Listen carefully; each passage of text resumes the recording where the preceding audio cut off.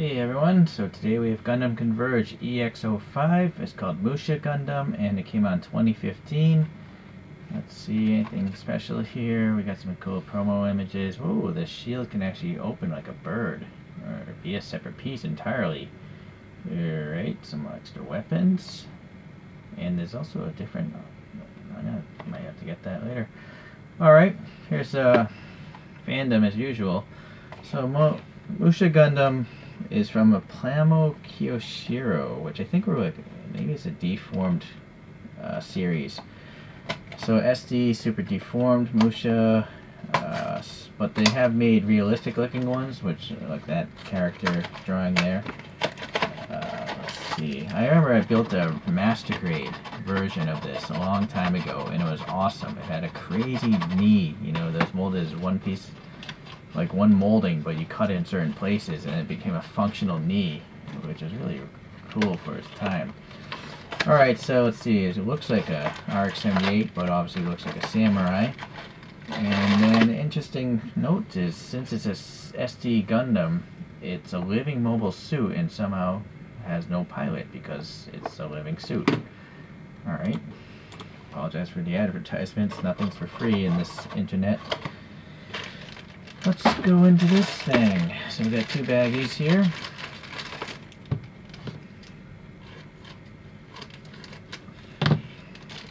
Ooh, look at that gum. Yeah, that's pretty nasty. The weapons. Weapons in a sheath. Empty sheath. And an old school like flintlock gun, it looks like. And this one's all about the robot. And it's going to have the lame foot stand, which I never use.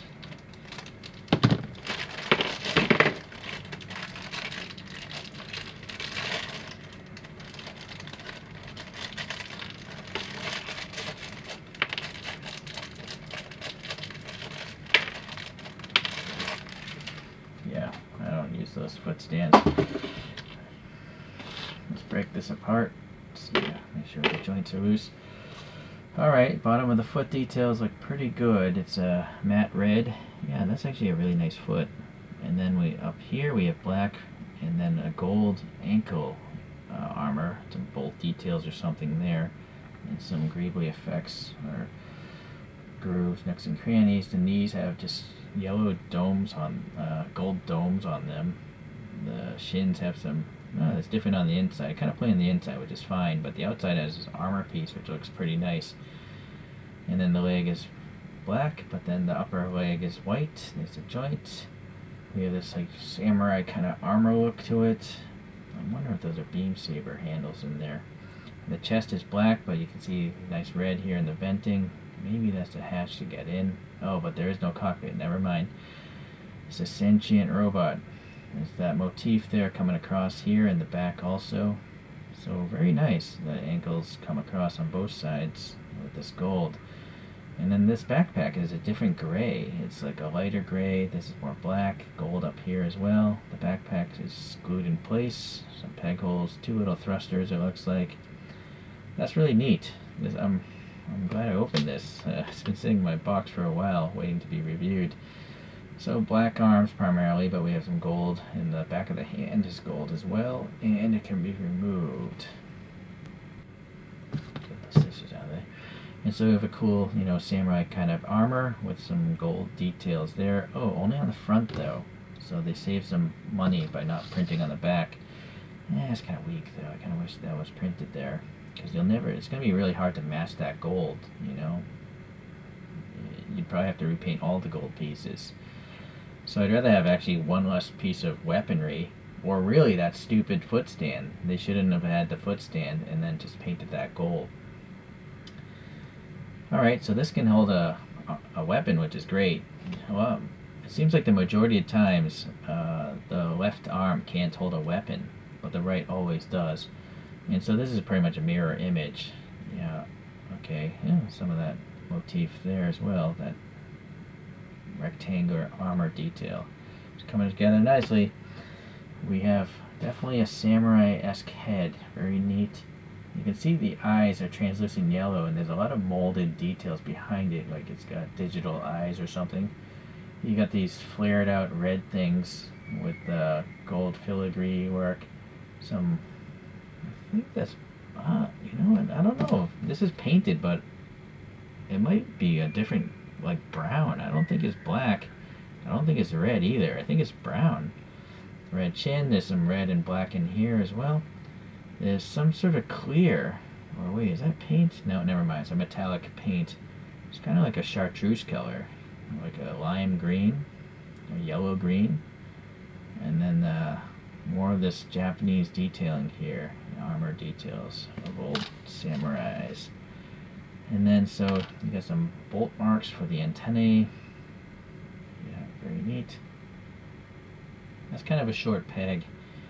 Might want to, yeah, it's not tight either. You might want to glue that in place. And also these tips will break off if you're not careful. It's rigid plastic. Alright, let's see if we can get some side-to-side head movement here. Well, if it's not pushed all the way down, yes, you can. Let's push it all the way down, see what happens. It's kind of colliding with the shoulders of all things. Yeah, it is. The shoulders colliding quite a bit. Alright, well, it's nice that you can have it look left-right, though.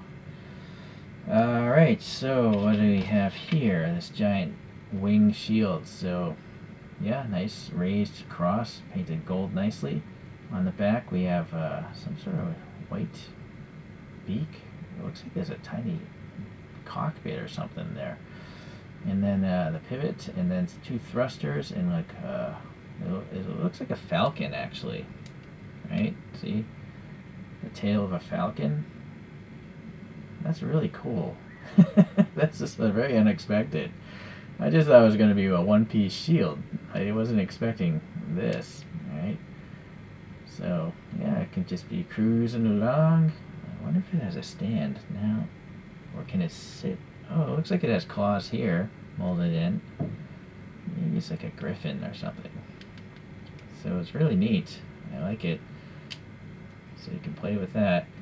Now, the question is, how does it go on there? So we have this thing. And we have two of these things. Let's first figure out these weapons here. So we have a nice, I think this is called a Niigata, the long handle with the blade on the end. Or a halberd, I guess, if you're not Japanese, right? I think the British would have called this a halberd. But correct me if I'm wrong. And it looks like this is like a dark brown, just based on the fact that this is black. Right? You can see it's a different color, which is nice. Alright, so that's one that can go in there. And then if you want, you can put in this old school looking rifle. You know, it looks like a flintlock, but obviously it's a Gundam, so it's going to have a laser rifle or something. Interesting. That's a very unique gun. What's really... The handle isn't really round, but these are clearly round holes. I think it's actually a circle with the flat sides. Alright, so yeah, that's cool. You can raise that up, you know, with both hands articulating. Yeah, that's cool. Very neat. Alright, so there must be some pedicles I'm missing here, yes. So if you want, we're going to have to lose this for now. Here you can have an empty scabbard. There's only one, it's not on this side, so the scabbard's only going to go on this side. Might be easier to do it this way. You might want to add some black into that so it looks like it's hollow. What's kind of weird is the curvature is going the wrong way, or this is just warped. Maybe it's supposed to be straight. But no, I have a feeling it's supposed to be curved, but I feel like it's supposed to be curved the other way. Right? It wouldn't make sense to pull this out. Yeah, but it is intentional, it looks like, because this is the one with the handle already attached.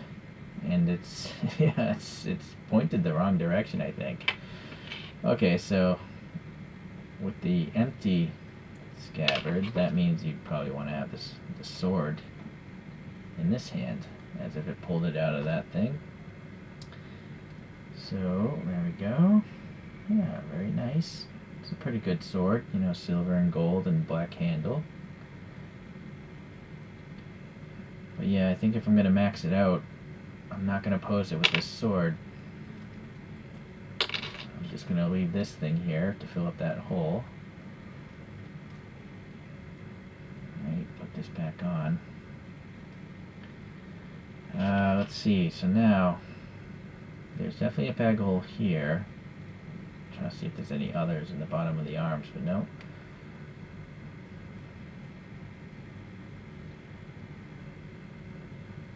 I see.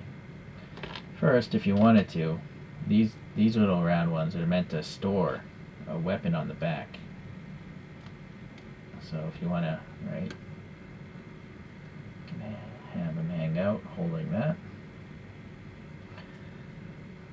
Or you could probably also just store that sword right on the back. Yeah, so that's smart that the peg hole is the same size.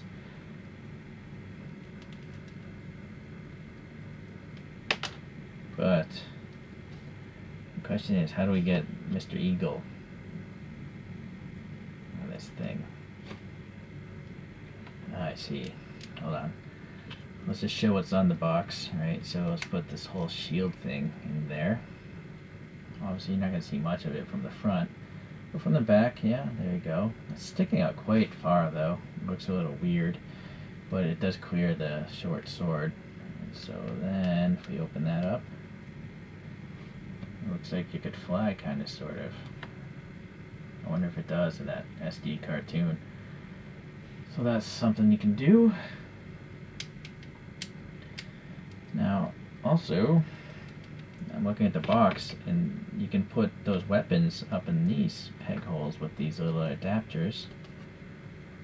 So possibly, you know, maybe in the cartoon this thing is a remote-controlled friend, or just a sentient friend that comes along and, like, drops off weapons. Let's see if I pose this way. Actually, I can probably get the gun to... Right, so it's like coming around and chopping people's heads off or delivering some weapons to Musha there. So I guess that's kind of neat that it gives you those options.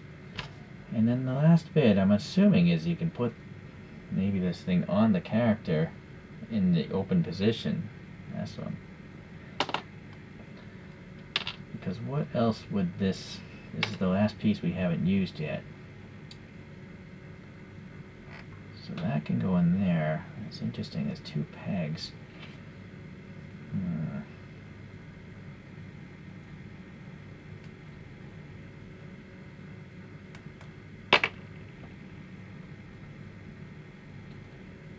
Maybe that peg's in there. Maybe you can use this to offset the thing, like that. And collapse the things. Peg that in up there. Alright, I think I'm onto something. Oh boy, but now the head is so wide.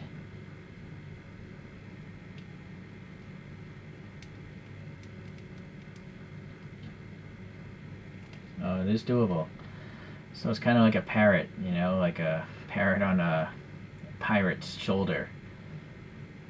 Yeah, I just wish it stuck out a little bit more and up. Like, I wish it was more, oh, best way, like here, you know, that would be cool.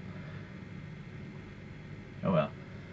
Well, you could actually mount it like this as well, off to the side.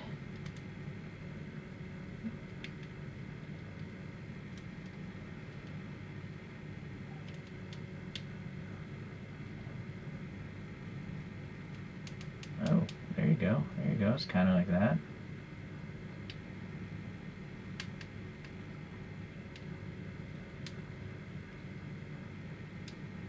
So that works.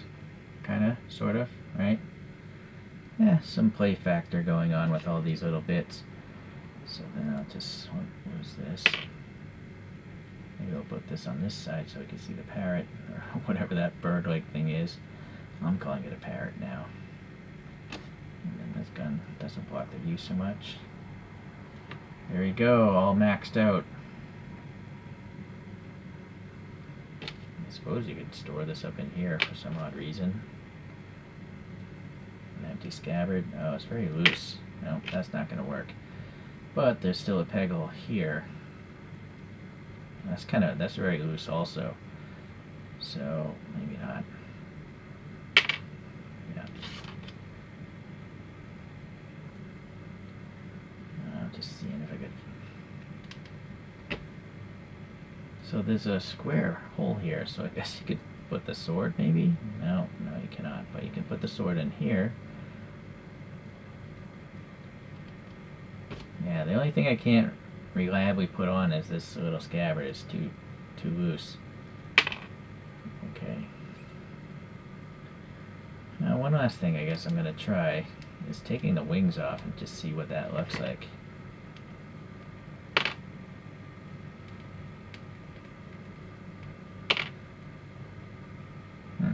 Still looks like a creature of some sort. Yeah, it's got little black triangles for eyes. Interesting. And then you could play around with these on the bottom, I guess. Let's try that.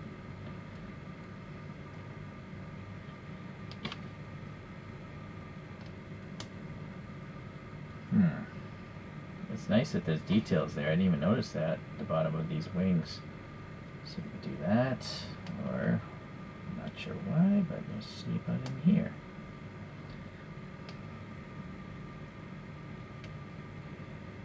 Okay, well, it still looks like a weird creature.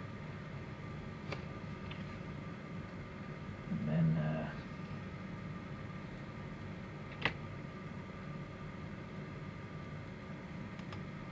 a weird creature with a sword. And what's that other beast? And a weird creature with a gun.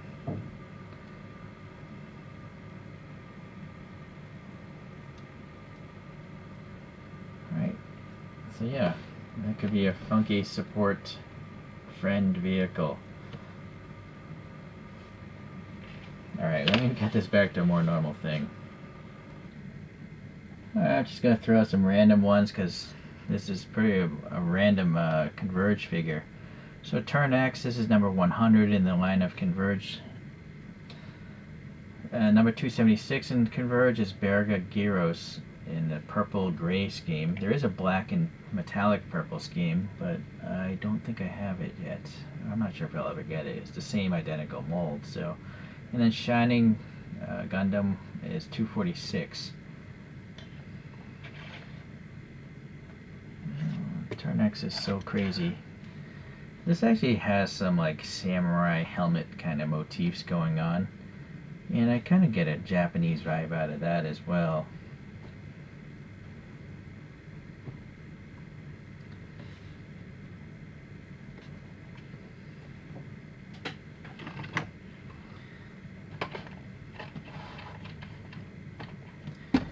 Let's hit the spin on its own. This deserves a spin on its own coaster. Get the camera really close here. So, besides the fact that it looks like a samurai, which I think is awesome, this is the best case of playability I have so far run across in my Converge collection. And I've probably reviewed at least 50 Converges, if not, no, I'm guessing maybe 100 Converge figures now. So this is a case where everything is a round peg, and so you can rotate the thing, you can swap out other things, right, because all the pegs are almost the same size except for that one scabbard. So I really wish Fusion Works would just standardize on like one peg size and make all their pegs round, so then you could start swapping parts to other Converge figures, or just having the luxury of being able to rotate it just to see what it looks like, even if though it doesn't look like it should. These are toys, right? It's funny that I'm a grown man talking about I want more playability, but I figure why not? It doesn't cost any more to do to make a round peg versus a square peg. So I'm always complaining about square pegs and weird shaped pegs in my Converge videos, but not today. So this is a highlight in my collection, A, because it looks awesome, but B, you can actually play around with it and just see what it can do. Alright, well, hopefully there'll be other ones as good as this. and hopefully you'll be around to watch them. Thanks. Take care. Bye.